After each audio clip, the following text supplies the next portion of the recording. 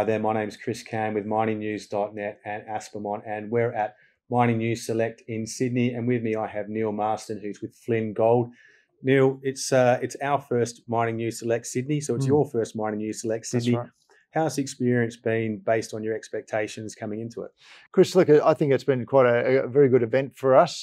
Yesterday, we had a full program of meetings, so had to talk all day long, which was good. Met a lot of different types of investors as well, which was really good. So not only the corporate sort of broking and family offices and things like that, but also some private investors who reached out to us, so we got to meet them as well. So yeah, look, overall, it's been a great event so far. Excellent. Have you had a chance to duck into the conference main plenary as well and have a look at some of the content, the panel sessions, or have you been too tied up? Yeah, and look, I sat in the first session this morning and also on yesterday as well. So seen some of the keynote speakers enlightening us with their views on the world, which is really good.